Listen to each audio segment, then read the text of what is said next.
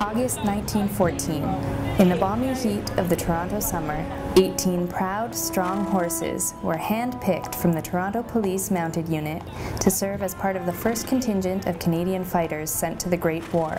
Only one of the 18 would survive the war, a horse named Bunny.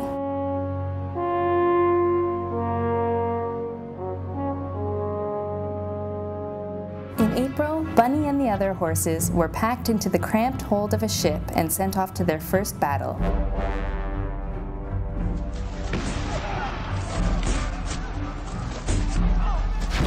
They were greeted with poison gas, yet they bravely held the lines. Although Bunny survived, he would face years of meager food, quagmires of mud, freezing cold, hard labor, and fear. At the end of the war, Bunny was being ridden by Company Sergeant Major Tom Dundas, who had been a member of the Mounted Unit before the war and had been one of those first officers to volunteer to go overseas. And Tom Dundas's brother had ridden Bunny earlier in the war until he was killed in action. And after the death of his brother, Tom Dundas took Bunny as his own horse. Dundas and Bunny made it through the war together, but after armistice, they were separated. Dundas went back to the Mounted Police.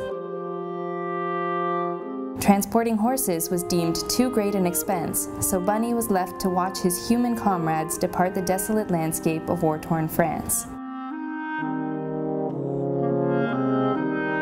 The police commission decided that yes, they would pay to have Bunny brought home from Toronto, and it was quite a media event.